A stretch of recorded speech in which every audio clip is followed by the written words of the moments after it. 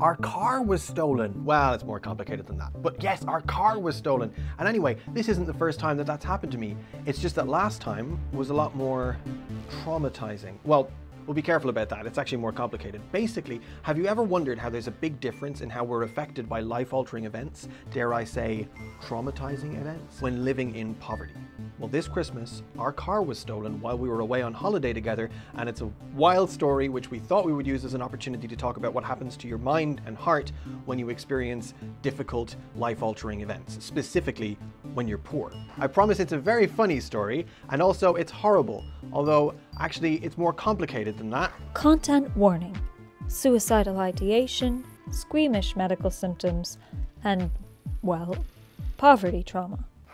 We're going to tell you this story because we can't quite believe the things that happen to us. It's hard to make sense of them, especially given the levels of comical absurdity and just how many things went wrong. Coming up, a trip across the planet, jet lag, food poisoning, lost luggage, stolen car, no way home, hold music, lies from customer care, freezing cold, plot twist, diarrhea, all cops are bastards, and more. But it is important to understand that in terms of our car, this little car that got taken away, it was just a cheap and cheerful third-hand little manual transmission commuter gal. Nothing special or expensive, but we loved her and we were deeply, deeply dependent on her, living as we do in the west of Ireland where public transport doesn't. What if something is taken away that you can't replace? What if you can't even afford insurance? In short, how do you exist costing money if you don't have the money that you cost to exist? And the most important question to ponder of all of them, while you're watching however many minutes of this video, what is poverty anyway? Your call will be answered as quickly as possible. To enable us to deal with your claim promptly, please have your policy or claim number ready.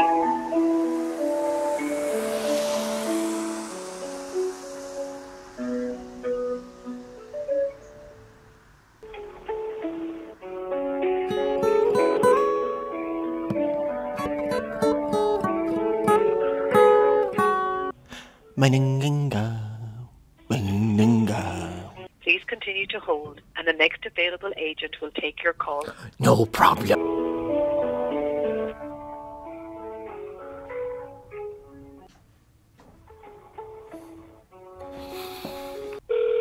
About 20 hours, I'd say. That's my estimate for how much time we spent on customer care trying to get all of the horrible things sorted out.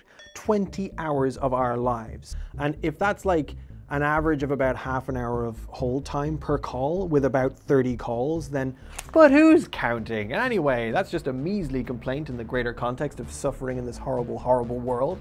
Waiting on hold while insipid, meaningless chord movements play on a piano that's been bit crushed in all the wrong ways is but petty potato in comparison to homelessness or death, right? Fantastic, now we can all feel really guilty about ever being annoyed by anything. Thanks, Neil. Do you though? Do you ever feel guilty or anxious for existing? Specifically when your life is going well, just by virtue of times being good and safe and happy and you existing, you start to feel really negative things. I know I do, and it's important for the story. This is a story about our car being stolen.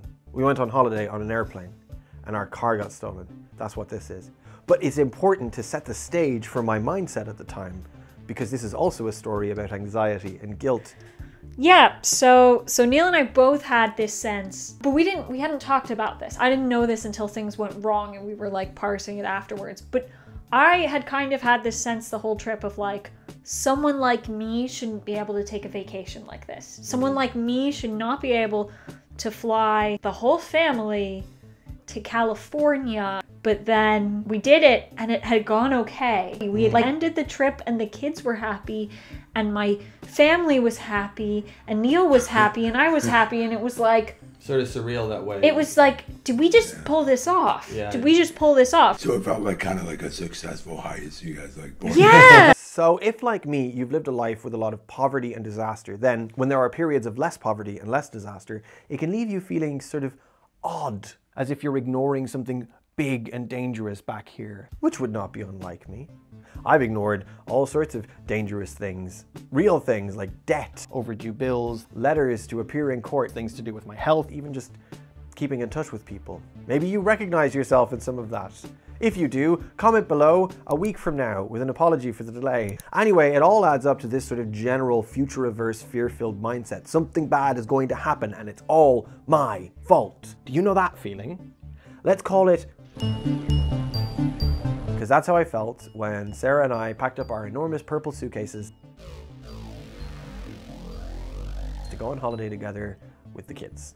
And we got up bright and early on a crisp St. Stephen's Day morning and we drove our little car to car park, caught our bus to the airport and got on a plane to Hollywood.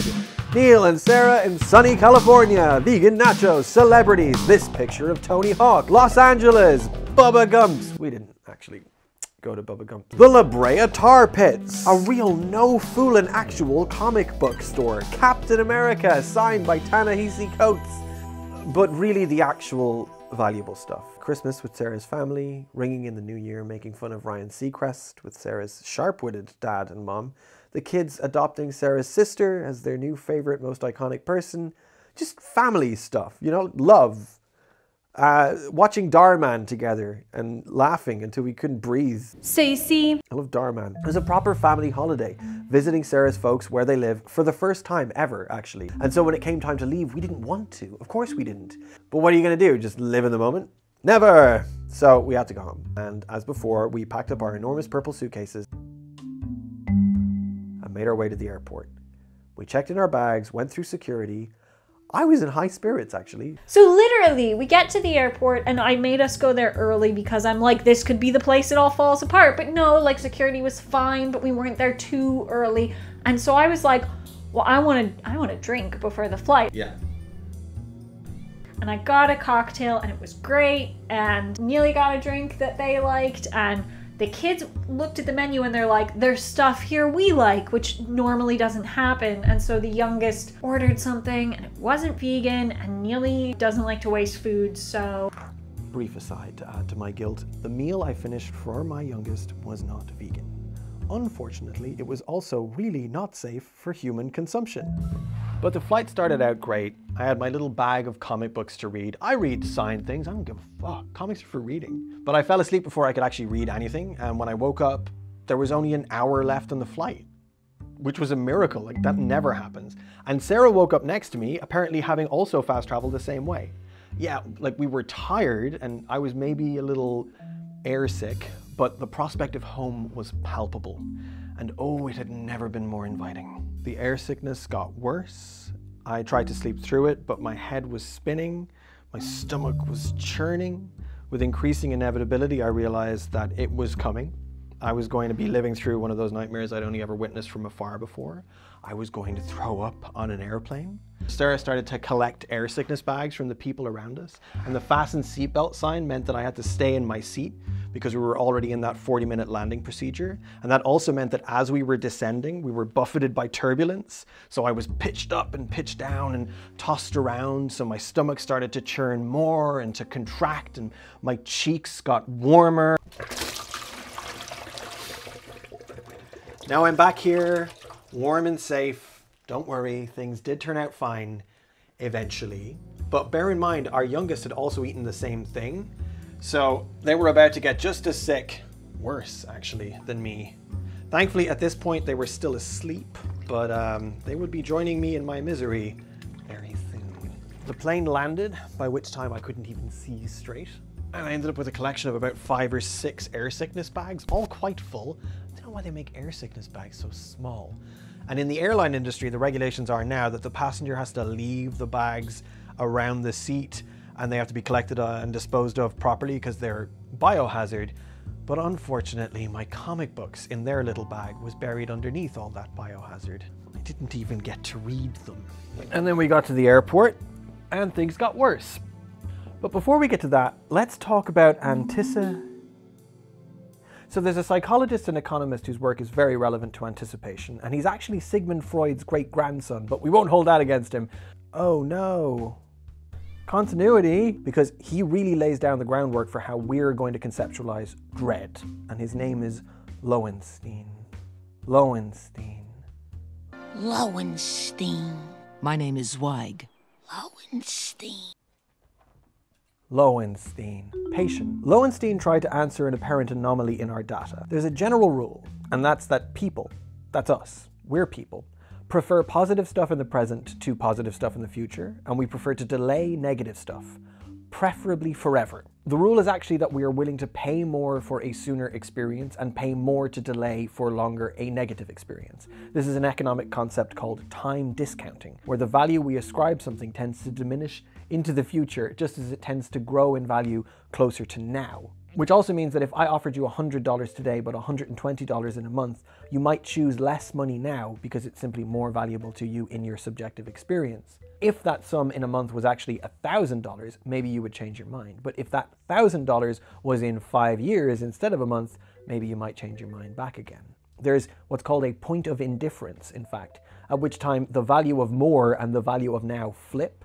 And while it tends to follow some statistical rules, it's also different for different individuals based on their experience of class level, poverty, trust, and other factors. What Lowenstein attempted to address was all the cases where this positive discounting of time are not true. In the examples he used, gaining and losing money in the future and present were contrasted with other positive and negative experiences, namely a kiss from a celebrity you're crushing on and an electric shock to the hand, because of course, would it even be science if we weren't electrocuting people? And the thing is, he found that what people were willing to pay was actually not consistent, not with some universal rule of valuing present gratification and forestalling pain. From Lowenstein's 1987 paper. It can be seen that the two non-monetary items, the kiss and the shock, both exhibit unusual patterns of devaluation. Subjects on average were willing to pay more to experience a kiss delayed by 3 days than an immediate kiss or one delayed by 3 hours or 1 day. Likewise, discounted utility theory asserts that people prefer to delay undesirable outcomes whenever possible. The shock contrasts sharply with this prediction. Subjects were, on average, willing to pay slightly more to avoid a shock that was delayed for 3 hours to 3 days than to avoid an immediate shock. They were willing to pay substantially more to avoid a shock delayed by 1 or 10 years. So in some cases, we will pay more for the experience of anticipation itself. And in other cases, we'll pay more not to have to experience anticipation, to get something over with. We will pay more to avoid dread. Yes, the broader framework of time discounting still holds in a lot of cases, particularly with money. People are strongly motivated by the immediate experience of pleasure or pain, and this can make our decisions irrational, or at least not very arithmetically calculated. This is why people struggle to save for retirement. Momentary pleasure means that we can spend funds that we had planned to save, but dread is complicated. Sometimes, as a result of anxiety, we hold ourselves back from spending, even if spending was the long-term plan.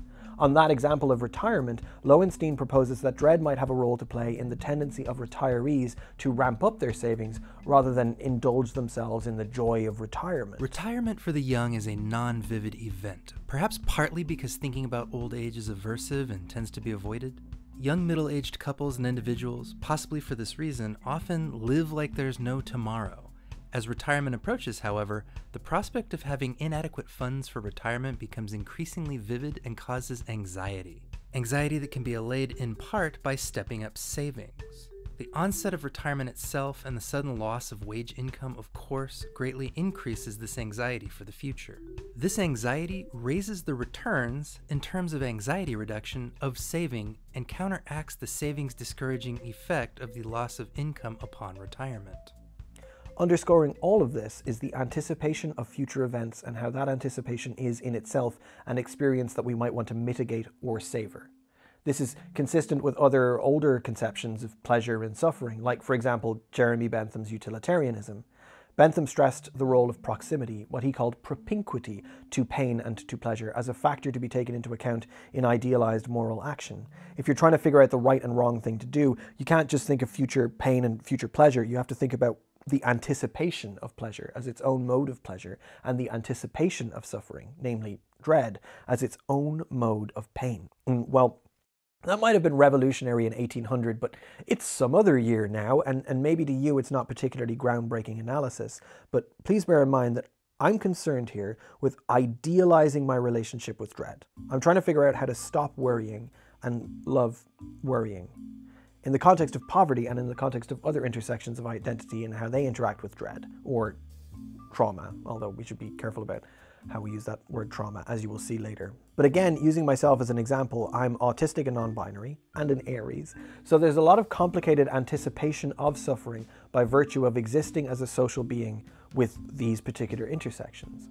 One's future is statistically shaped by their class, by their sexuality, gender, race, immigrant status, and so on. And of course, there are worse forms of long-term anticipatory suffering, especially for people living under occupation, or generally for people in adverse conditions who have no representation, no agency, are victims of violence or abuse, and so on. So if I were, which I am, hello, making a good faith effort to separate the idea of irrational dread from rational decision-making outside of the context of normativity, a good place to start would be getting a handle on those concepts. Slight spoiler, part of the point of this video is that when the terrible things happened to me, like the car being stolen and so forth, I surprised myself with how well I coped.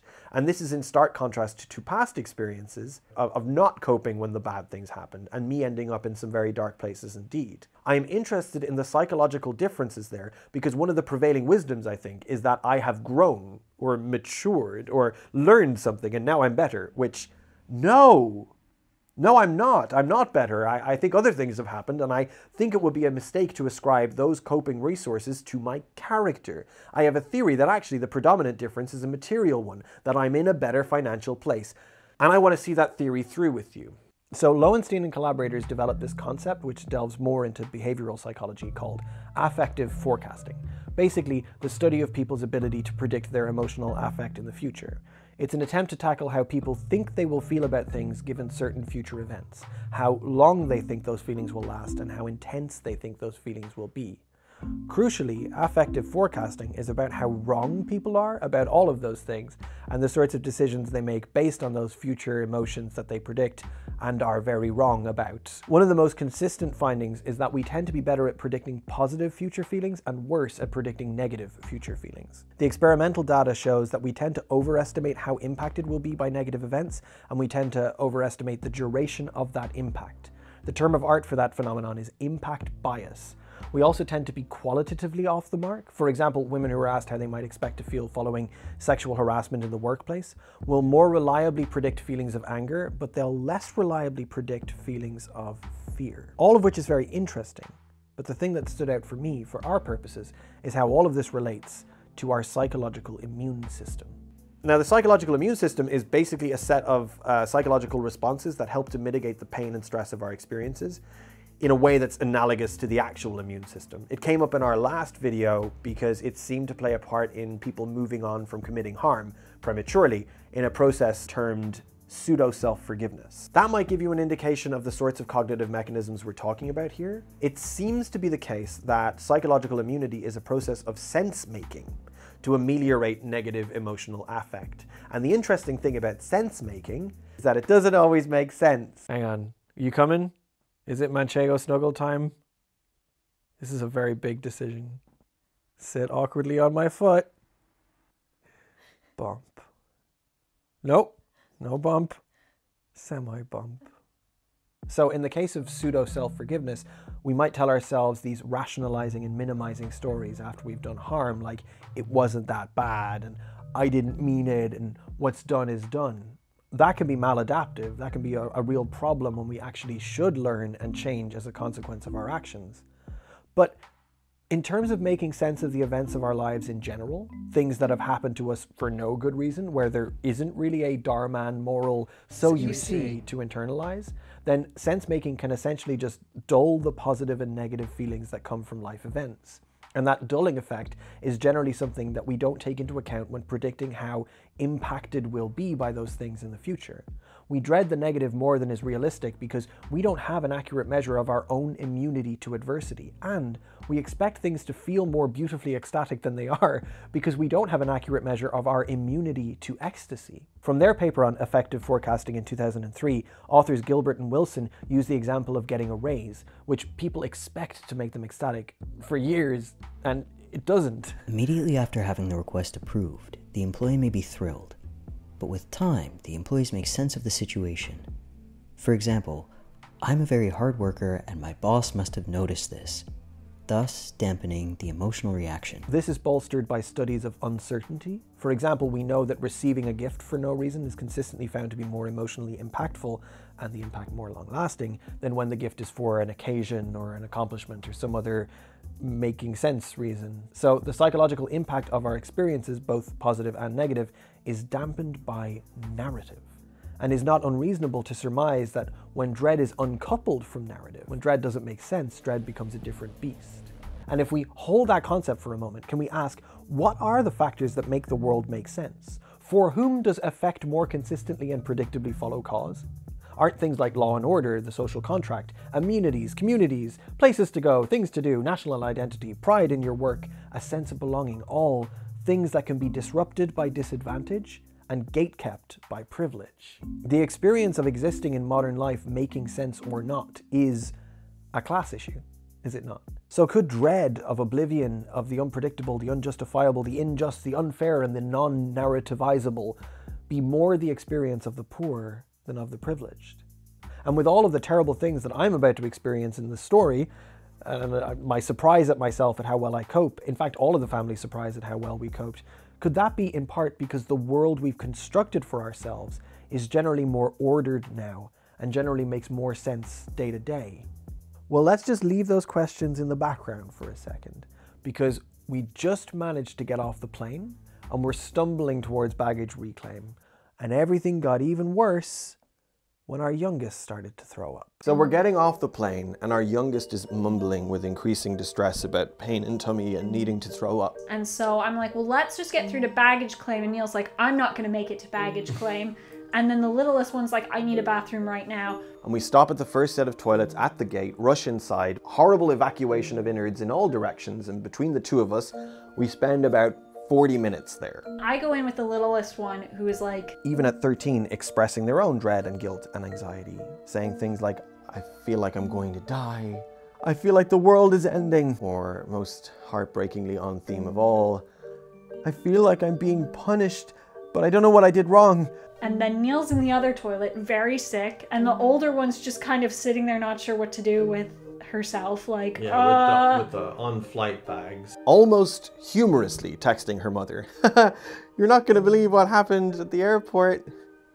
Wait until fucking later. Now remember, their mother, my ex, has just spent 2 weeks around Christmas time separated from her babies, her teenage, almost adult, precious little babies. And this is the first she's hearing from us since we left for the airport in Los Angeles about 14 hours earlier. And while mother and daughter are doing very well to exchange comically exasperated voice notes, they're already both holding back tears. And another point of note, which my eldest would inform me of later, is that she had been experiencing dread too. She had expected bad things to happen on the trip, or as a result of the trip, or both. And she had played out in her mind all of the things that might have gone wrong. Surprisingly, of all of us, my eldest was the only one who accurately predicted a particular disaster. Because we spent 40 minutes in the toilets at the gate before the passport checks and the baggage reclaim and all that stuff, everyone else from the plane was already way ahead of us, including a lady with a big purple suitcase with a green ribbon on it. You remember how we had a big, enormous purple suitcase with a red ribbon on it? She took our fucking suitcase. Oh my God. and so I'm looking at it being like, all right, well, whose bag did we lose? And it's the oldest one's suitcase. Who, like... The only one nothing really that bad had happened to. Yeah. So while the youngest and I are puking in the facilities in the baggage hall, Sarah is registering missing luggage with the airline, who they know who has our bag, but they can't contact her. Probably because she still has her phone off or whatever. And also Sarah now has to comfort the eldest kid, whose whole wardrobe and world and a bunch of gifts are in that suitcase. And we still thought we had a car. I go back over, I tell the oldest one, like, look, you don't have your stuff now, but you will in the next day or two. And she's like, I just want my mom to come pick me up. And I'm like, no, we're just gonna drive home. So it's dark, it's cold, we're still in our California clothes, and now we're in Ireland. And I can't see the two sick people doing particularly well on a bus journey. So we use the very last of our budget, in special circumstances, to get a taxi from the airport to the car park. It's gonna be really expensive, but we're gonna go straight to the car. We're just gonna get right into the car, and then I'm just gonna drive us straight home. Yeah. This is gonna be so easy. Spoiler warning. What is it? I'm sure you've been sick before in a situation where you couldn't actually throw up. But have you ever been stuck in traffic on the M50 with overwhelming nausea and gut-twisting food poisoning, trying desperately not to puke while the friendliest Ukrainian man in the universe wants to talk to you about literally all things? 'Cause I have. Who just wanted to know everything about the economics of Los Angeles and like... He was winding us through on-ramps and off-ramps and changing lanes, and all the while he was unflappable. Never have I seen one man carry so much of a conversation so effortlessly and with such cheerful determination I wanted to kill him. But eventually our taxi journey drew to an end. Fucking Alexander, really lovely guy, circled car park, still so cheerfully determined, but now determined to find our car for us. And in the end I had to tell him, stop talking and driving the car. Let us out. And presumably we were just gonna find the car. I'm at one corner of the car park, like just dry retching into the air, just like openly like, you know. Sarah was dashing about in random parts of the car park, searching for the car, and our eldest was clutching luggage, not hers, as she wept quietly but audibly in the darkness and sent voice notes with her mum that were considerably less funny. Now I will say, Sarah is not good at finding things. The cluster of ADHD symptoms and a poor mind's eye, and whatever else makes up her wonderful, strange, idiosyncratic mind, means that frequently, if I'm picking her up from somewhere, I have to stand in front of her and wave and shout, "Remember me? I'm Neil. We're married." And she'll go, "Oh, did you change your hair?" I just thought I couldn't find it. Yeah. And like I was being useless. I would say you should tie a ribbon on it, but I guess that doesn't even work. So I noticed her anxiously walking in circles around the car park and not, you know, producing a car. So I steeled myself to push through the nausea and join her in the search, and I couldn't find the car either. And we did 2, maybe 3 laps. Sarah started checking the registration plates of the cars because she knows our reg, and the car park was virtually empty. Possibly not a good sign that it was such an unpopular car park in hindsight. And eventually, it seemed like the worst thing yet was just true. And I almost said it like, not thinking it was true, because I tend to catastrophize. So I say to Neil, in my way of trying to make myself feel better as I'm catastrophizing, the car might have gotten stolen. And Neil goes, yeah, I think it was. The car had been stolen. The car was gone. The bad thing had happened. We gathered together to make the best plan that we could. The eldest kid, teary and overwhelmed, yes, but not so easily thwarted, was onto her mum without even being prompted. And she'd actually stopped herself from sending a voice note because we were still sure we could figure out something. And then when she finally did, it wasn't the like cheerful like, oh, you're not going to believe this has gone wrong and this has gone wrong. It was just indecipherable weeping and going like, and the car is gone and everyone is vomiting and then I'm really cold and I don't know what to do. And so her mum is just on the other end of the phone going like, okay, I can't quite make out. Did you say the car was stolen? To the inestimable credit of her mother, she immediately swung into action and jumped in her car, but she's all the way over in Dockstown, County Lib, on the other side of the country. So we've got to make some kind of the best of it in the meantime. So we painfully drag ourselves, which makes it sound more comfortable than it was, with our incomplete but very much overwhelming baggage to the nearest hotel.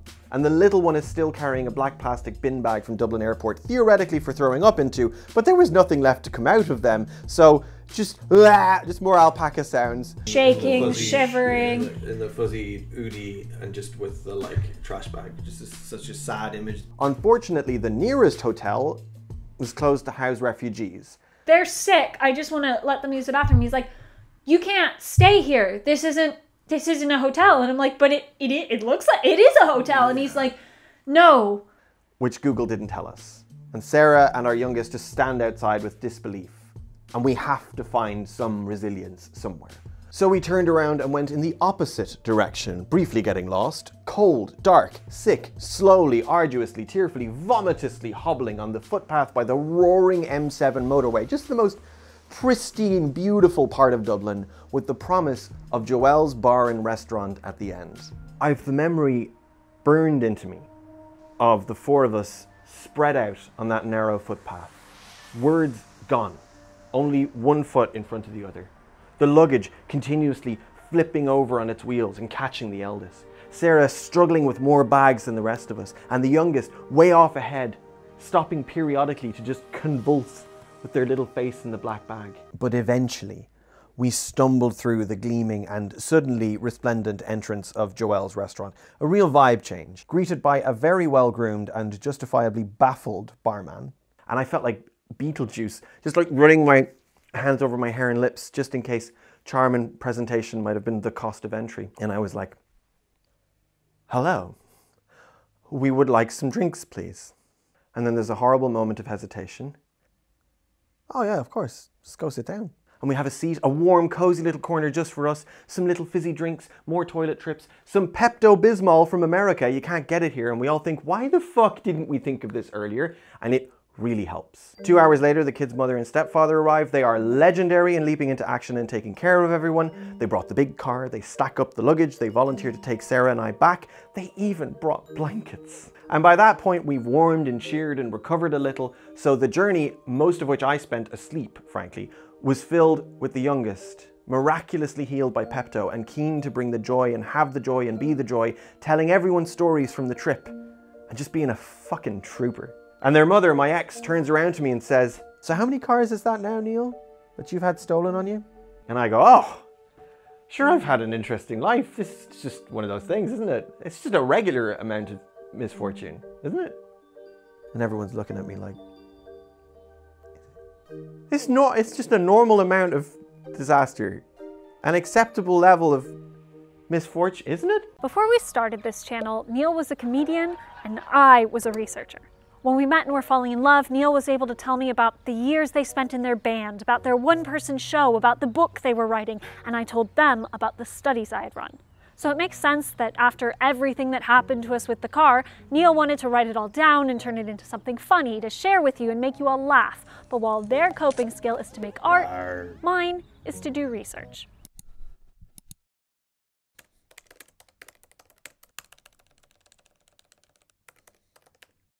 I haven't studied poverty, but I was lucky that I got to jump around a lot in my research. So if you want to talk about implicit racial bias or early childhood educational methods or PTSD, then I can talk off the cuff at length.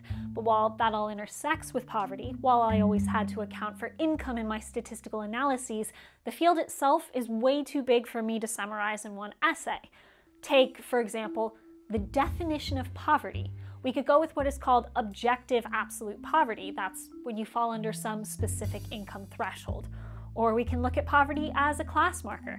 Generational poverty, factoring in things like neighborhood conditions or parental educational achievement. But I'm particularly interested in subjective poverty, which is the perception that one does not have enough to meet their needs.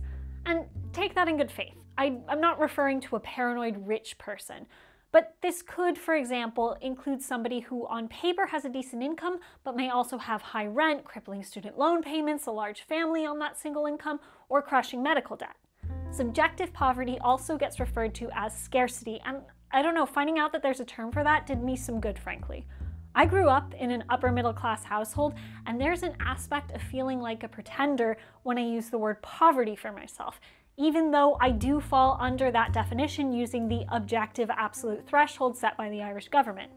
Recognizing that I am dealing with scarcity somehow fits better, and it helps me understand why my situation now, being under the poverty line, doesn't feel so different from periods where I've had jobs that have paid me a lot more, but I've had pretty much all of that income earmarked to go straight to exploitative landlords and high student loan payments. So, how do people act when they perceive themselves as having less than they need to make ends meet? There seem to be some cognitive factors that kick into gear when people are experiencing scarcity. Tunneling, for example, is a psychological state we enter in stressful conditions where we're incredibly focused on one thing, but that focus can lead us to neglect tons of other things in the periphery. In the scarcity context, this might mean that you are really good about allocating the resources you have for food and rent and heat, but that you completely neglect aspects of money management like irregular bills. Or you over-focus on current financial situations while completely neglecting your long-term planning. A lot of the experimental studies for tunneling use different things as a proxy for money. People with fewer possible turns in a video game versus people with more. The people with fewer turns tend to play more efficiently, but they seem to neglect planning for their future turns, relative to the group that has more turns, that sort of thing. But some exist in the real world too. Poor people who rarely or never take taxis are more likely to know the cost of a taxi ride than the wealthy people who routinely use them, for example. Low-income people often find that the cost of everyday living arises spontaneously in their minds, and it's hard to suppress, even when it's stressful. There's also some evidence of the things that people in poverty neglect. In a study of restaurant menus using eye tracking devices, participants under scarcity spent more time looking at item prices than the controls, but they seemed to neglect other aspects of the menu, such as descriptions of the food, something controls focus more on, and they also were more likely to miss a discount listed on the bottom of the menu, which the controls were more likely to spot. This is the sort of trap that people can fall into when they're tunneling. Cognitive load is impacted too. Essentially, this refers to the capacity we have to undertake a task, to engage our cognitive processes, to use things like our working memory or our executive control. No matter how clever we may be, our human brains have limited capacity. The more strain we put ourselves under, the less capable we are at any given time. And it turns out that scarcity is one such strain, an unrelenting drain on our capacity. So while people living under scarce conditions have to make high-impact decisions about allocating their resources, they are using their cognitive resources up, meaning they have a decreased capacity in other areas. Consequently, according to one paper, poor people like us use less preventative healthcare, fail to adhere to drug regimens, are tardier and less likely to keep appointments, are less productive workers, less attentive parents, and worse managers of their finances. Pair that with tunneling, and some researchers think we're in a self-perpetuating cycle, where our increased risk aversion and temporal discounting mean that we're more likely to take out loans with really high interest rates, or neglect to save for retirement, or we're likelier to ignore health concerns until they're at crisis point. Essentially, the constant stress of being in poverty might mean we're more likely to make stupid financial decisions. And yeah, there seems to be good research, both experimental and observational, that robustly supports that claim. But if you're like me, you'll get a little bit of a sick feeling in your stomach reading some of these studies, because it seems like what they're saying is that being poor is kind of our fault. Just a matter of stressors and poor coping skills rather than, I don't know, the fault of a system that requires a certain number of people to be losers in order for others to win. So, much as I find the scarcity literature interesting, it's a mistake to examine scarcity without context, because poverty exists within cultural contexts. And while these thought processes do seem to exist, the papers on the topic feel really incomplete without integrating a sociological examination of poverty. We put the term poverty trauma in our content warning. I want to stop and make clear that I'm using that colloquially and not referring to a term of art. I may not be so familiar with the scientific study of poverty, but I do have a lot of familiarity with PTSD, and without completely info dumping on you about the thing that used to be a focal point of my research, I'll just say that the way the general public talks about trauma really diverges from the psychological definition. That definition requires that a traumatic event be an event that has a beginning and ending point, and requires it to have a real risk to someone's life or bodily integrity. Think about specific time-bound phenomena like a bomb explodes, or a person goes into labor, or someone is sexually assaulted.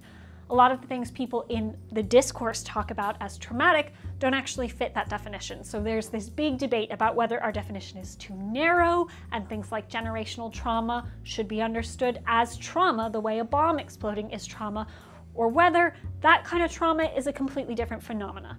So I'll be careful about my language. I won't say that poverty is potentially traumatizing, because that wouldn't fit the term as it's currently defined. But I will say that there seems to be genuine evidence that people who have experienced resource scarcity seem to be changed by that scarcity in a negative and pervasive way. In a 2020 economics paper, researchers found that people who had previously experienced scarcity felt themselves significantly more financially fragile than the general population.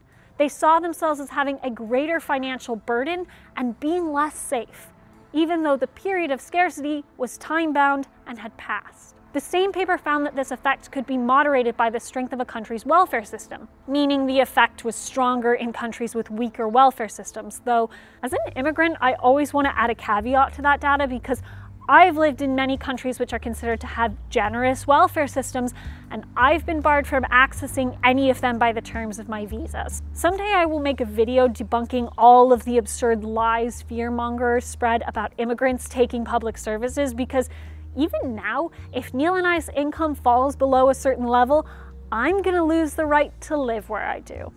But anyway, exceptions like immigrants aside, the paper doesn't examine the psychological profile of those people who have experienced scarcity. It just provides strong evidence that something changes once you have. But if we swing to the psychological literature, we can see other implications of the long-term effects of scarcity. One in particular I found interesting is disordered eating behavior in those who have experienced famine. When people begin to starve, they become lethargic, depressed, and obsessed with thoughts of food. But when they recover, they don't seem to go back to their pre-starvation consumption habits. People interred in prisoner of war camps where they had limited food have been shown to engage in binge eating when they return home at significant levels relative to control. Some people seem to go the other way, practicing food restrictions even after returning to non-famine states in order to maintain a large store of food, having one's cake rather than eating it. Holocaust survivors long into old age reported stockpiling food or purposefully buying and keeping food that they didn't like and wouldn't voluntarily eat so that it was available in the future should they need it. And two neurotransmitters, galanin and serotonin, seem permanently altered in people who have recovered from periods of starvation in what one researcher called a neurological scar. The literature I was able to find seems to be limited to either animal studies or severe events like forced imprisonment, but honestly, I wonder if we'd find this on a smaller scale in people who have lived through less sensational periods of food scarcity. Some evolutionary psychologists speculate that having experienced periods of reduced food sets off an evolutionary switch within us. Once we've experienced deprivation, we go the rest of our lives doing everything possible to avoid it again, even if that means saving food for later when we're hungry right now.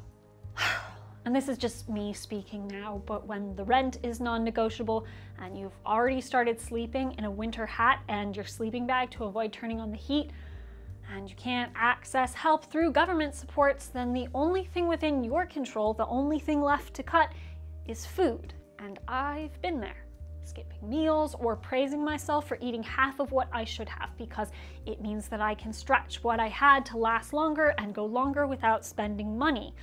And while I've been lucky enough for it not to turn into disordered eating, I personally feel like I've completely fucked up my sense of when I'm full or hungry. And I have to remind myself that I'm not doing myself any good by putting off eating or by hoarding my little tins of beans for later if I'm hungry right now, because right now, thank God, I'm able to afford food, but I do feel permanently changed by the periods of scarcity, maybe what lay people would call traumatized. And one of my biggest fears is being in that position again, and I can't be alone in that.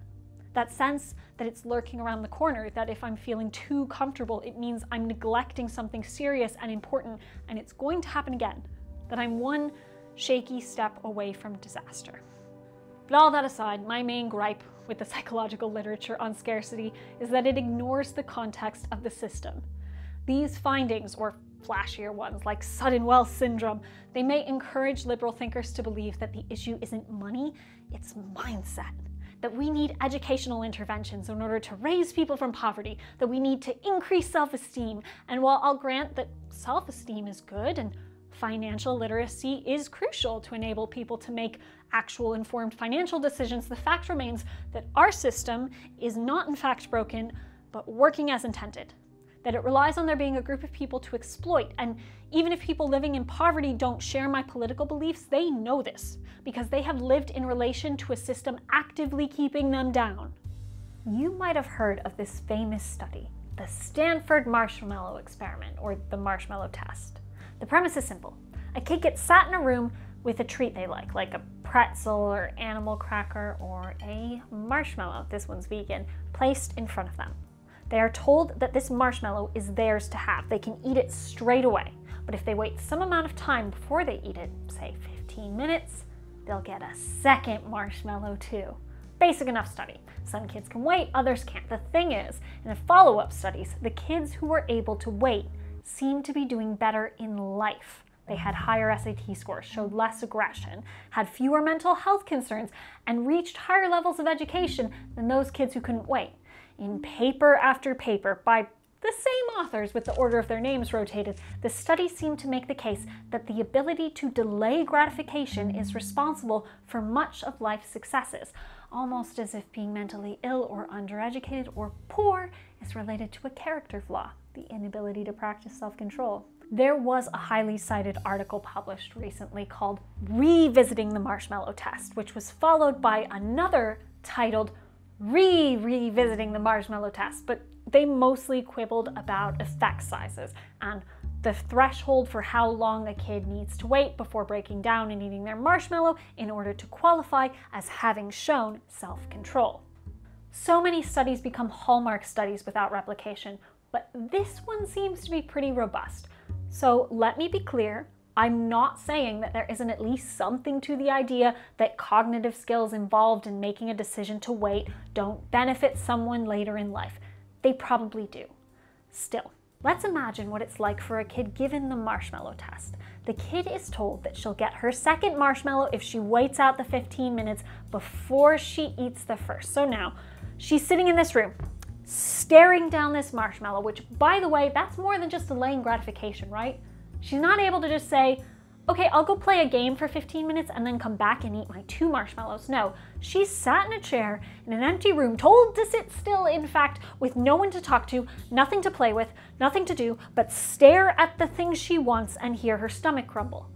That's not just waiting for pleasure, that's enduring an amount of pain.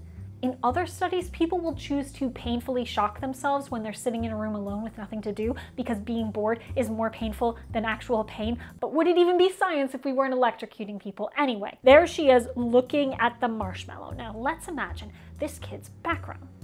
Maybe this kid is from a nice family and is used to being treated well, used to having the promises made to her be kept. Or maybe this kid is from a shitty home life where her caregivers are not reliable or trustworthy and she has to do a lot of taking care of herself.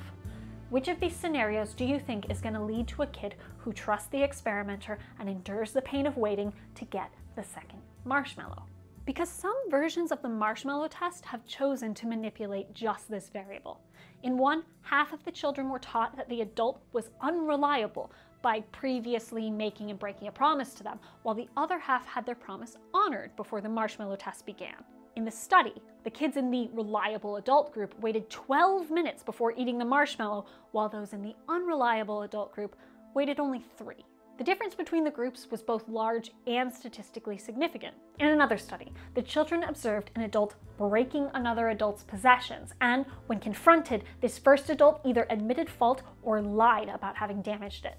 The children given the marshmallow test from the liar waited just under 5 minutes, whereas the children given it from the trustworthy person averaged the full 15.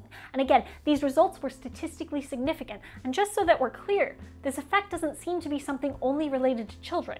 Adults may not be motivated by marshmallows, but tweak the study design, maybe by making the wait time days rather than minutes, and the price an Amazon gift card worth variable amounts of money, and they replicate the same results as children. Willingness to wait depends on trust. So let's go back to this kid and imagine she's from a bad background. The people that promise her things don't deliver. Suddenly, it's not irrational for her to pop the marshmallow into her mouth as soon as she has it. In fact, I'd argue it's more rational than having to sit and stare at it for 15 minutes, because not only might that experimenter come back without a second marshmallow, but at any point in time, he could just decide to take the first one away too. Smarter in that case to eat the thing you want rather than gamble on the thing that you might not even get. People in poverty are like that kid.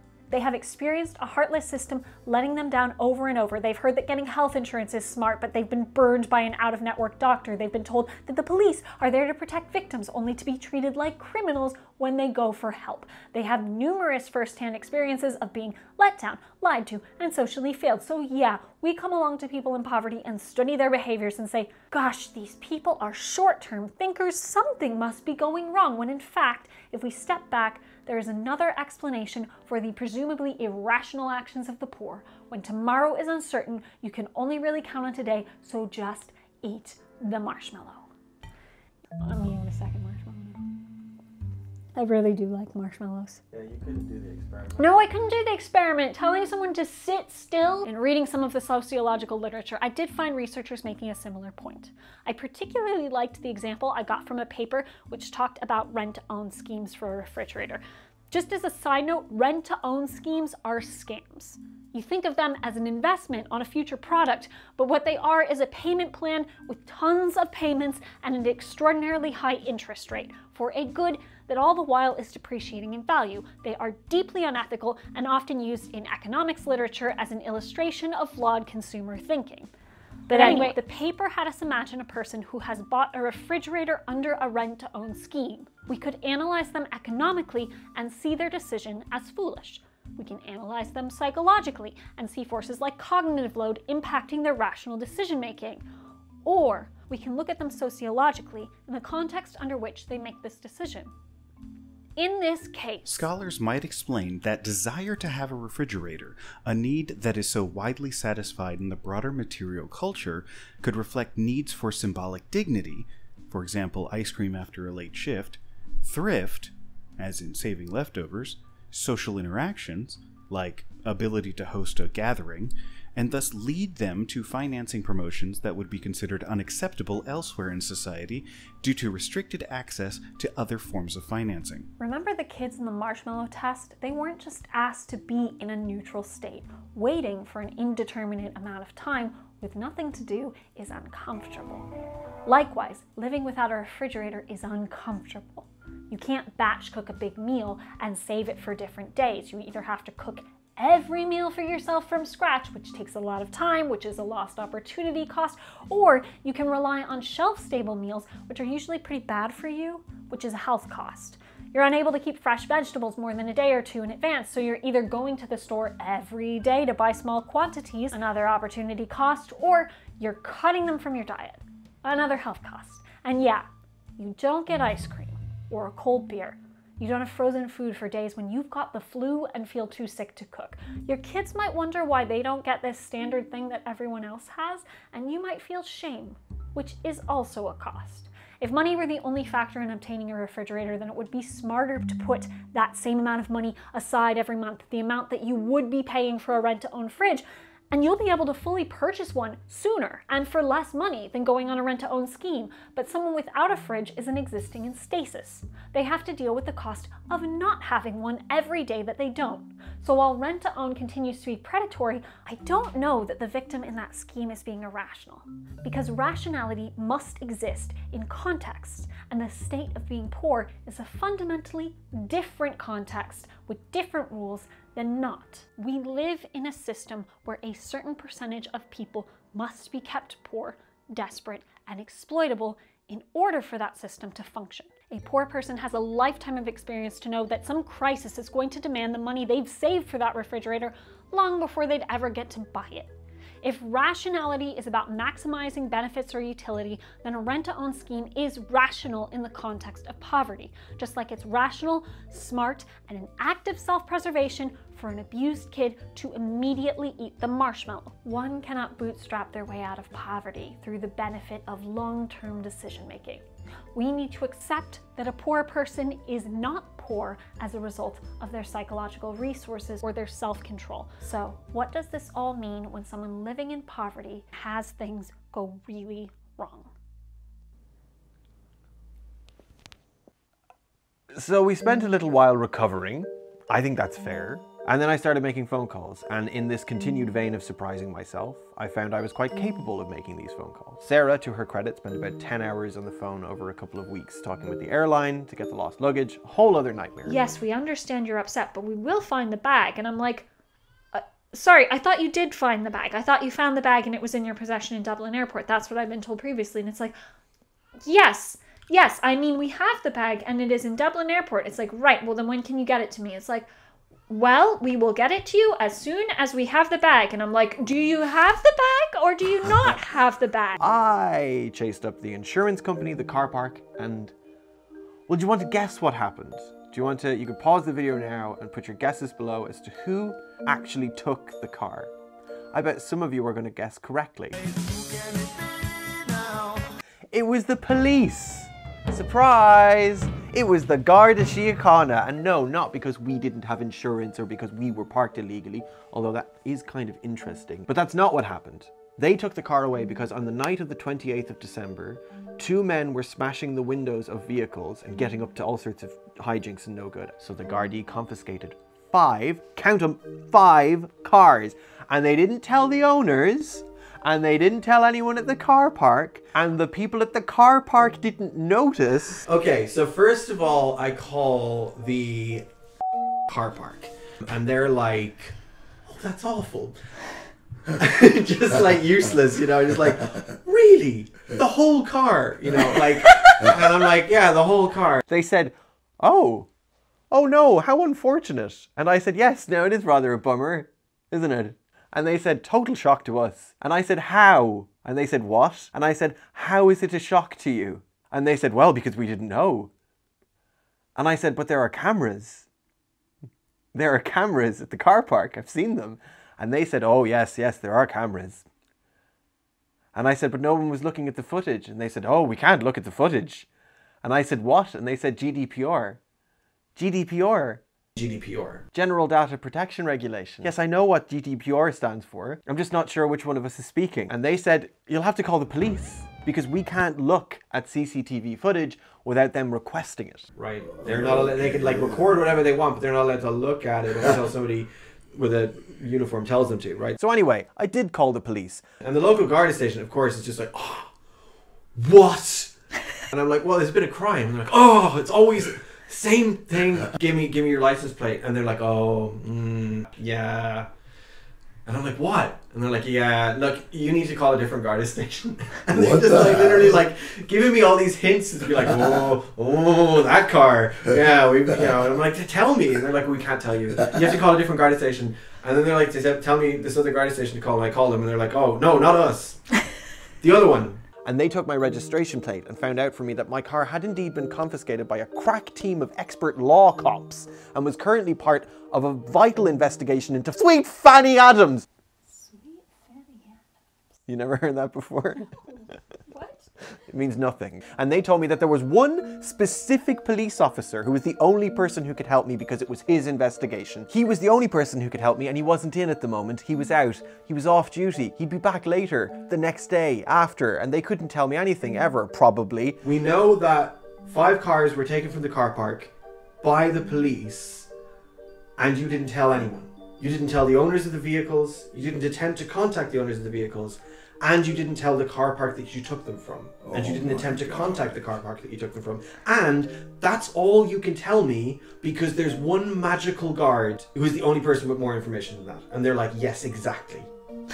So then I did call them back when he was supposed to be on duty and he wasn't. Or maybe he was, but anyway, they didn't put him onto the phone. They just told me then that I had to come and get it at a specific impound lot or they were going to start charging me €90 a day. This is my favorite bit. It's like, okay, so a crime has been committed. So you took our car as evidence for the crime. What is the crime? Well, the crime is that the car was vandalized. Okay, who was hurt by this crime? Well, you were. Okay, so what are you gonna do about it? Oh, we're not. Yeah, what the fuck? What? Well, we took the car and we're doing an investigation. Yeah. Oh my God. We're checking, we're making very sure that they're not inside the car somewhere. So I went to go and get our car back. I got on very limited public transport.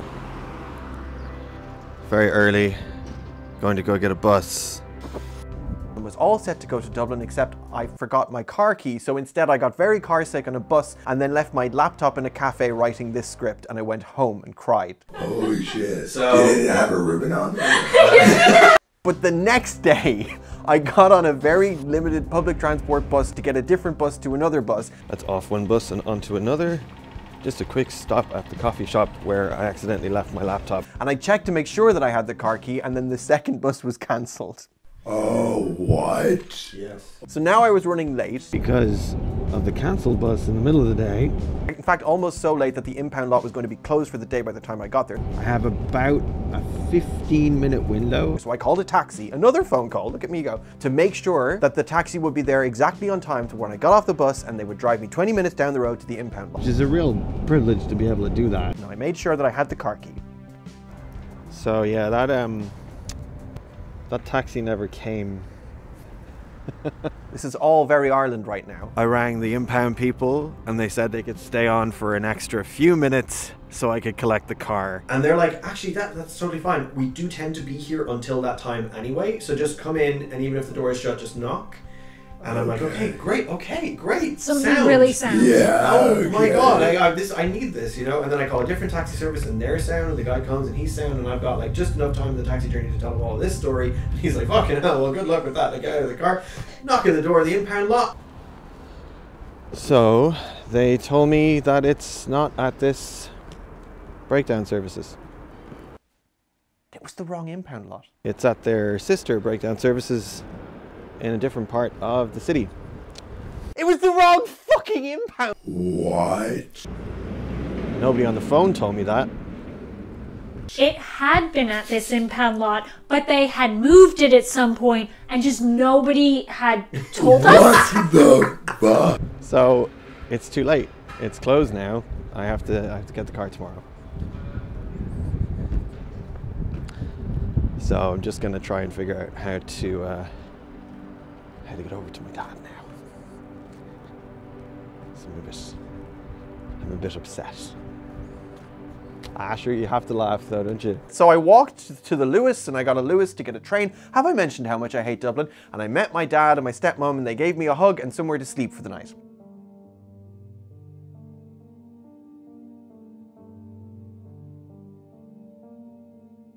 And I went back to Dublin the next day. I handed over my letter from the fucking Gardaí to the fucking impound lot and the fucking car key, which I most certainly had not forgotten.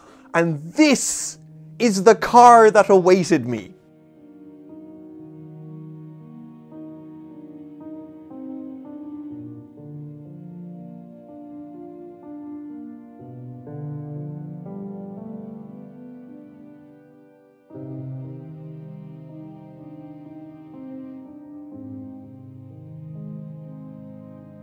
Sound running? 1, 2. I'm in the car. It's not terrible, but it's not so good. Smashy, smashy. You hear that glass? Tis nasty. The insurance company will cover all of the glass, which is really good.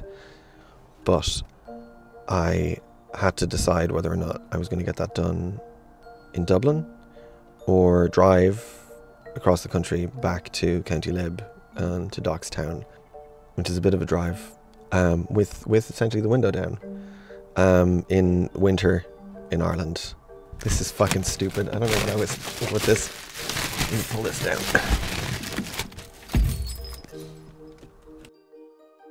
So I prepared myself for a very cold and loud journey home, swimming in broken glass and trying to stay out of trouble, and I drove 40 yards down the road and this happened. We got a nail. Big old nail. Big old screw sticking right out of that tire there. So then I'm rapidly losing air, and the last thing I want to do is actually have to change the wheel. But luckily I'm in the middle of an industrial estate because I'm at an impound lot. So I tell Google Maps to bring me to the next nearest tire centre, and it brings me there, and then this happens. Out of business.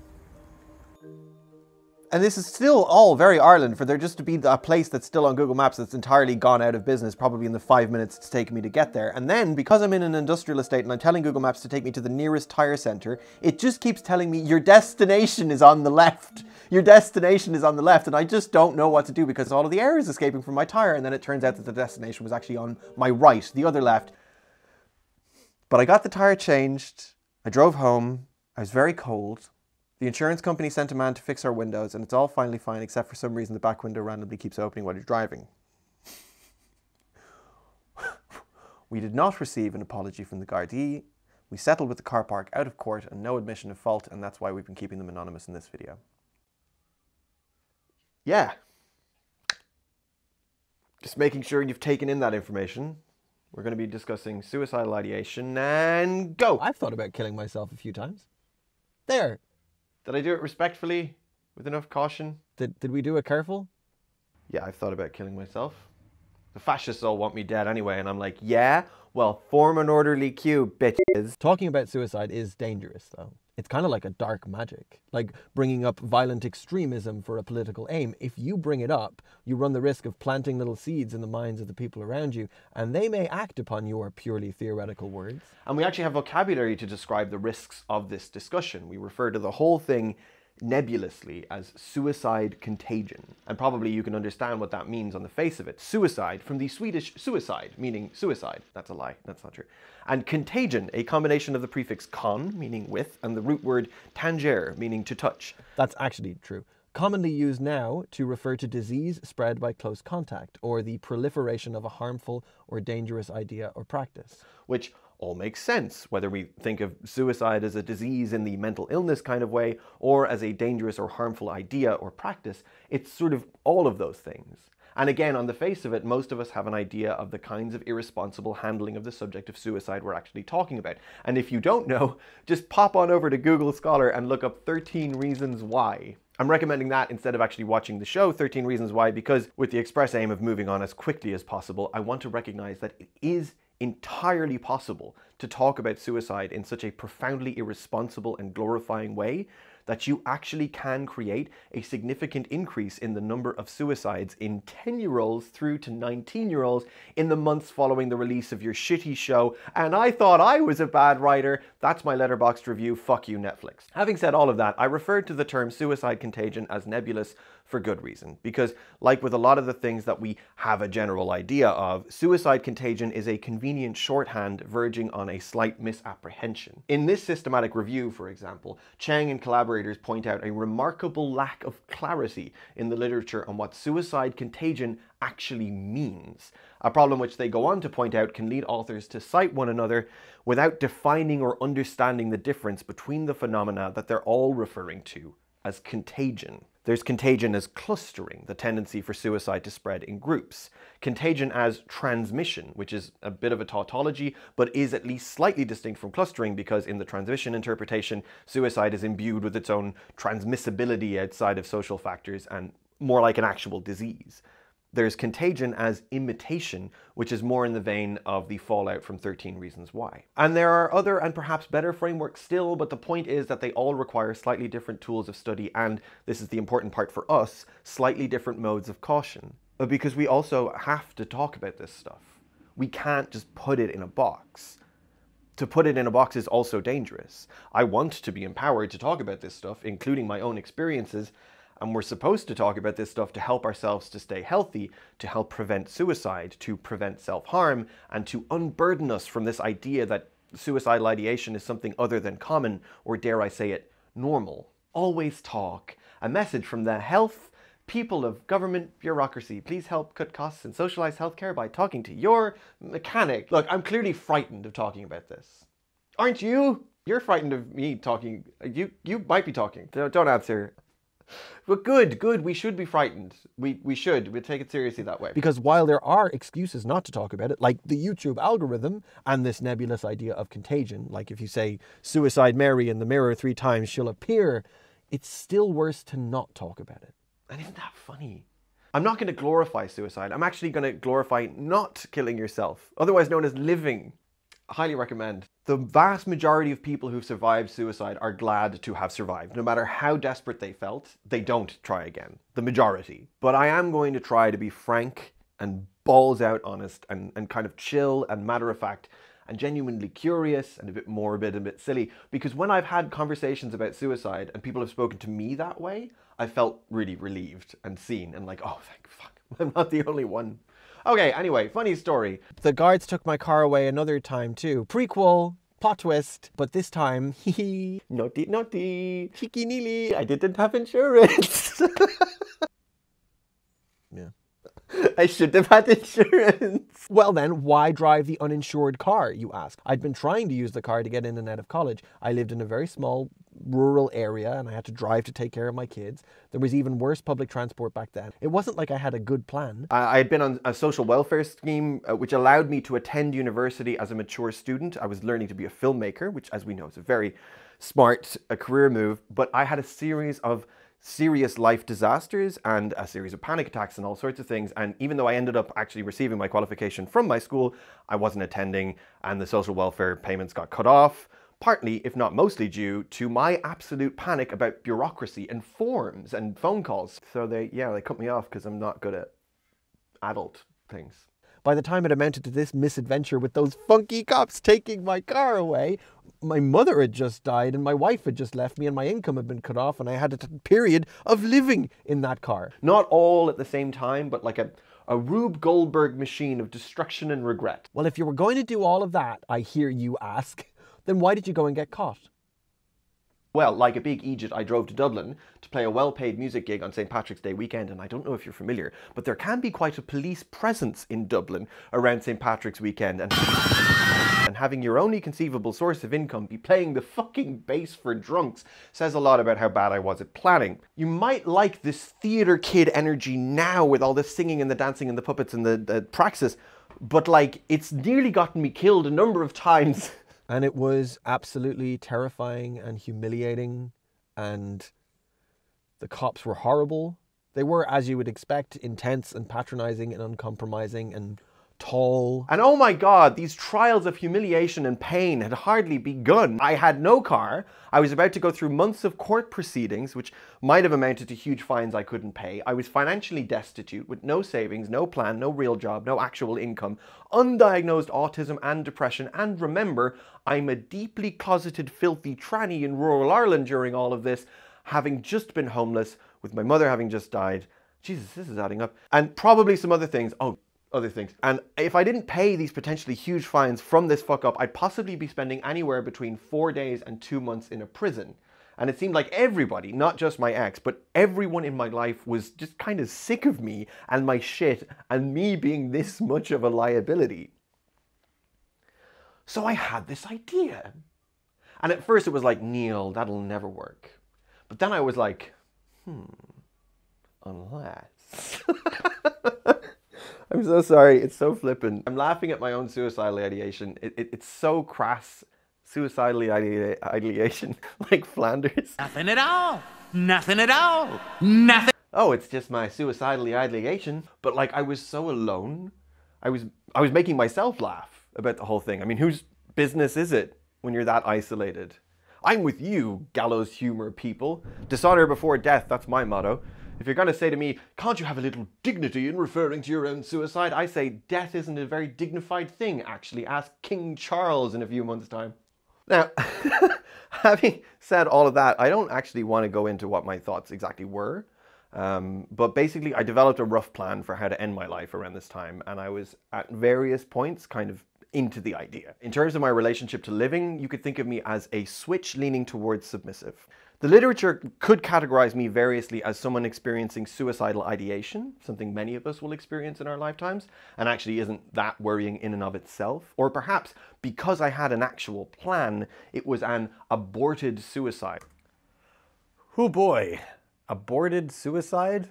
The YouTube algorithm is going to love that bit. Perhaps you could say I was engaged in a non-impulsive suicide that didn't happen for whatever reason, as distinct from an impulsive suicide. Two terms which, by the way, share the same problem of being ill-defined, with this study from India, which will come up again in a moment, using 2 hours as the threshold for impulsivity, whereas something like this study from Houston, which will also come up in a moment, used 5 minutes as the threshold for impulsivity. Speaking to those of you who have had suicidal thoughts, and to those of you who've been to children's Christmas plays, there is a big difference between 5 minutes and 2 hours. Anyway, it doesn't really matter which category I fit in, not for the purposes of our discussion of my lived immiseration. The point is that almost every night I sat across the table from death and thoughts of my own non-existence as the solution to everything. One big reason I'm still here is luck. Because the literature also supports the idea that suicide attempts are often a mix of long-term factors and then an acute stressor. So maybe for someone else that is a breakup or their car being confiscated by the cops, but for me that crucial final crunch of stressor with underlying factors never quite happened. Not suddenly enough. And the biggest misconception about suicide is our failure to contend with how, in most cases, the decision is very sudden. In the study we mentioned earlier on hospitalized survivors of suicide in India, the suicide process from thought to attempt was surprisingly short. For 30% of people, it was 5 minutes or less. only 23% of people took more than 2 hours. In fact, in study after study, it's the same story. In the Houston study, 24% of survivors had less than 5 minutes between thought and attempt. In this study out of Australia, the suicide process for 40% of people, almost half of all survivors, took less than 5 minutes. The decision to commit suicide may be sudden, but by the way, death isn't. Dying and almost dying alike is a messy, nasty business. But with that information from the almost died in mind, at least some of the ways we might intervene in suicide can seem obvious. Mainly, give people the opportunity to talk in that moment of crisis. Buy them some time for their neurochemistry, their thinking, and their breathing to balance out a little. And keep them away from fucking guns. If only it was as simple as having this conversation and removing the stigma and all of us realizing and recognizing that it's really common to have suicidal thoughts, like really common. But it's not just that simple, because recognizing where those thoughts tip over into an idea or a plan is the point at which you need to seek help. Which sucks. Do you think I wanted to seek help? It felt like seeking help was the only thing I was doing. Believe me, I felt pathetic already. But that's the part where, one, the commonness of suicidal ideation is in your corner. You are not alone. And two, there is a responsibility on those of us who have felt this way or even tried to end our lives to use that insight to help others. We need to make it clear that none of us are alone. Because I'm glad I'm alive. I'm now out as non-binary. I am a full-time artist. I'm overflowing with a network of friends and mutuals and a thriving community around me. The kids are teenagers now. I've got Sarah, and Sarah's got me, and, well, some other things I'll tell you when you're older. And I've helped other people to survive their poverty. Imagine that. And I can even make phone calls now. Just about. Which is why, as much as it's a cliche, we are going to put up some numbers here on the screen right now and in the description below for suicide hotlines and resources for the various geographies that we're speaking to. Maybe you need them, maybe you don't, maybe you're ready and maybe you're not, but you could try if you need to, because they do work. And dishonor before death, right? I think for me, I got stuck in the ambiguity of my circumstances, the messiness of the means by which I intended to do it, and just taking too long to think about things. Eventually, more help was my only option. I was lucky. Looking back on it while cringing and trying to remember to breathe, I can see a number of ways that I was exceptionally lucky, and that my story actually exemplifies some of the things that the data says keeps people alive. Because it's arbitrary, friends. We like to think that we're bad at life and other people are good at life, but it doesn't work like that. We all personify different interacting systems of injustice in various ways and within varying degrees of predictability. So first, let's pretend to give me the credit for coming up with this revolutionary, neato idea of not killing myself. Where I lived, where I was in fact lucky to have accommodation as an unemployed tenant, I used to lay awake, staring at the curtains, listening to the cars pass on the permanently rain-soaked, bepuddled ground. Sounds kind of romantic when I put it like that, but I assure you it was nasty. I hated those cars. I knew the small-minded people driving them and how they hated me, and how they were only too happy to abandon me now that there was no point left in even trying to exploit me. And I got so sick of the sound of the fucking cars splashing past in the night, and the look of those curtains with the only street light in the whole town, piss yellow, blasting through cheap, shitty pieces of material, and I felt so utterly without agency, and again, comically upset with the world, until one night I kind of realized how stupid it was. That the best idea I could come up with as an unemployed tenant with no real right to interfere with the accommodation and no money and very limited resources all told, that the best I could come up with to avoid the annoying light and the noisy cars was to kill myself. At a certain point thinking about it, I realized not that I was stupid or broken or bad or even mentally ill, but that more fundamentally, I was wrong. I was wrong about those things. I was wrong about suicide. I was wrong about the intractability of it all. I was wrong about what could be done and what couldn't be done. I was wrong about the cars. I was wrong about the curtains. And I needed to admit that I was wrong. I needed to stop being so stubborn. I realized that suicidal ideation is like stubbornness that has a gun to its own head. And much more important than my own navel-gazing, I had to think about things that way because I have children. And friends, my kids were so gorgeous and funny then. They were 8 and 5. So very cheeky, very cute, very fun. Starting to put together some interesting ideas and lyrics and drawings and things. Just great kids. And every weekend, in spite of all this dark stuff going on in my own head and in my life, we would just have the absolute crack. Anyway, there was light, always. And again, that makes me lucky. That speaks to the statistical likelihood of my survival. I had very good reason to make the intractable tractable again, and to make the darkness light. And most importantly, because let's not let fucking poetry stop us from being honest, I had reason to stop being stubborn. And yeah, I was still living in absolute disaster. I had to check the lights every day to see if the electricity had been cut off.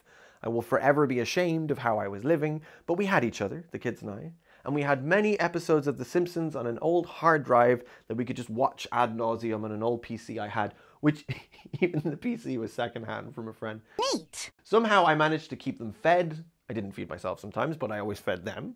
And I stayed the course, and things got better. I was extraordinarily lucky. People, mainly my family, went to great lengths to help me to fix it. All of it, eventually. This now is the boring functional end of the story, but basically I got free legal aid because Ireland, remember the whole bit with the car, and because I come across as not being from a working class inner city background, and because I'm white and not a traveller, I suppose, I got off lightly in this otherwise horrible legal system that we have. I actually had a very sound legal representative who was a young guy who was less judgy of me than he could have been. And I remember shaking his hand and saying, "I'm so glad I met you. I never want to see you again." I never got that car back, by the way, if you were curious. I couldn't afford the impound fees, so they crushed it into a little cube with like a couple of the kids' toys still in there. But I got a job, and with a lot of help, I crawled out of the pit. Blah, blah, blah. Pandemic happened. Leftist cooks. See, it's fine. I slowly developed a basic survival template, and I worked shitty jobs, and I got lucky. Eventually, I even met Sarah and let her lull me into maybe trying to be creative for a living again, even though at stages of my life, the very idea of doing that would have literally sent shivers down my spine. It's probably not surprising that there are significant associations between poverty and suicidal ideation, attempts, and deaths by suicide. Unemployment is a factor in suicide consistently across multiple studies. There are significant high associations between suicide and debt, owing money, and particularly unsecured debt with higher interest rates. Remember all that stuff about the fridges earlier on? In fact, there was this South Korean study, a huge one with 10,000 participants, that found that people with late bill payments had significantly increased odds of suicide attempts, which rose with the number of late payments. Throughout that dark period, for me, I never paid bills on time. I couldn't. Even when I had a little bit of money, I, of course, just spent it on getting the kids Chinese takeaway or maybe buying a pair of shoes that didn't have holes in them or something. I never answered the phone. Ever. At any given time, there were courts and cops and finance companies and landlords, social welfare and the Revenue Commission all ringing me up, all seemingly wanting to kill Neil, even more than Neil wanted to kill Neil. So I was just like, boop!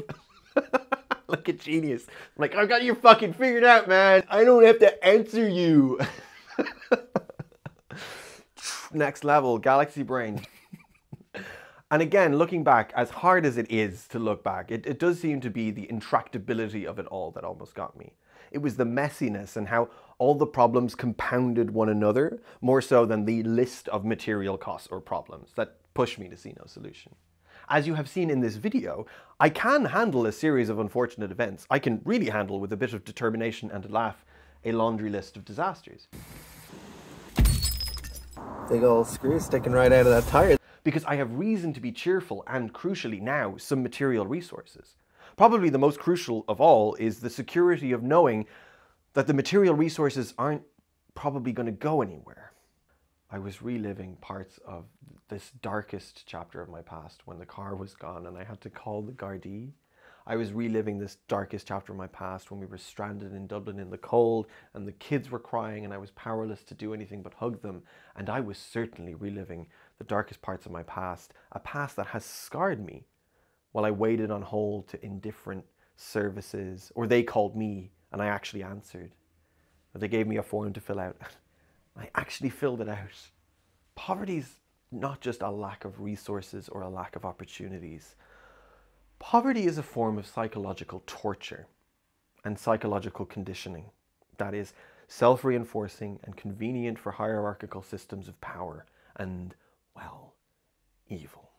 And you're never fully, really, truly safe from it. Not until, and I mean this quite sincerely, quite naively, we get everyone out and everyone free. Imagine how cheerful and resourceful and powerful and accomplished and fun we could all be for ourselves and for one another in that world.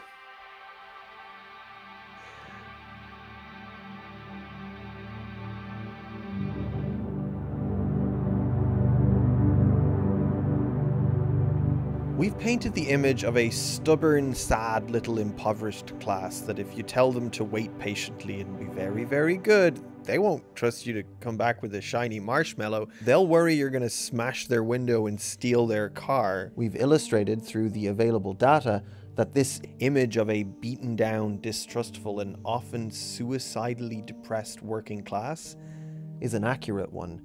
Despite the tests and experiments also often blindly reinforcing prejudices that we might have about disgusting poor people, still, poverty is far from just a matter of having and have-notting. To be poor, the thing that most people are and most people always will be, is to have your lived reality contradict the stories you are told. It is to have meaning itself disrupted by foundational injustice. And the consequences, even just in that psychological sense, are very, very real. For you, maybe you might feel like your personal hopelessness or your stubbornness or your inability to imagine a more creative solution to the curtains and the piss yellow light is your fault. But it is not. Or you might feel like the ratcheting towards the right that you're seeing in your neighbors and your family, their readiness to embrace xenophobia and hate and lies, is their fault, but it's not. Because the status quo is one in which the imagination of the proletariat is curtailed by the self-reinforcing psychological torture of poverty itself. What, then, friends who are sad and stubborn and a bit pissed off by no fault of your own, is the radical antithesis? Hope. Hope and community. I mean, if the Marshmallow Test was a movie in the 90s with Macaulay Culkin and Mara Wilson as the Marshmallow Kids and Daniel Stern, you know who Daniel Stern is? No, you don't know who anyone is. As one of the evil testers. Then what I'd want to see is the street smart kid who brought his own marshmallows. So that's what we've got to be. See? That makes sense. We've got to be as organized as possible, as collectively as possible, independently of the systems that reify poverty itself. And that includes the overwhelming hopelessness that makes us unable to act. That's systemic. And the forces that cause us to blame ourselves. And also the overwhelmingness that makes us unable to answer the phone or function sufficiently for self-protection. Silly. I love you very much. Oh. The literature tells us that those marginalized by poverty are best supported through depression by three things. A, becoming aware of sources of oppression in their environment. B, gaining a sense of control over the basic facets of their lives. And C, working to create positive change not only for themselves, but for others in their community. Obviously, I'm not trying to say you should do these three things to the exclusion of others. The term self-care may have been co-opted by capitalistic forces of conspicuous consumption, but self-care in its original sense is a radical concept pioneered by people like Audre Lorde, who famously wrote, "Caring for myself is not self-indulgence, it is self-preservation, and that is an act of political warfare." So yes, as individuals, that means you need to care for your body and mind in whatever capacity you're able.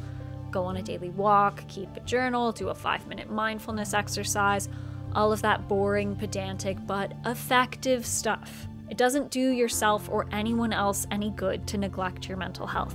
We need you here. It's not your fault if you're struggling emotionally because you're struggling financially.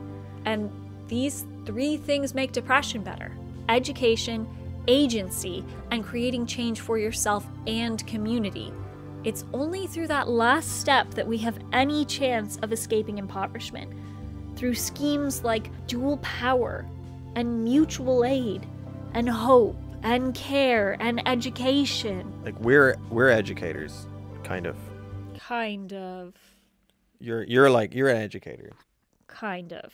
Whatever we are, it's a privilege to share this information with you, and I just hope it helps someone. It's true that we're here now, supported by community, because we got the car back, we got the luggage back, we even got justice in I'm not allowed to talk about that, but we got through it, and we can laugh about it now, and I guess we did more than just survive. And that's all thanks to you. Thanks to our community, and thanks to Patreon.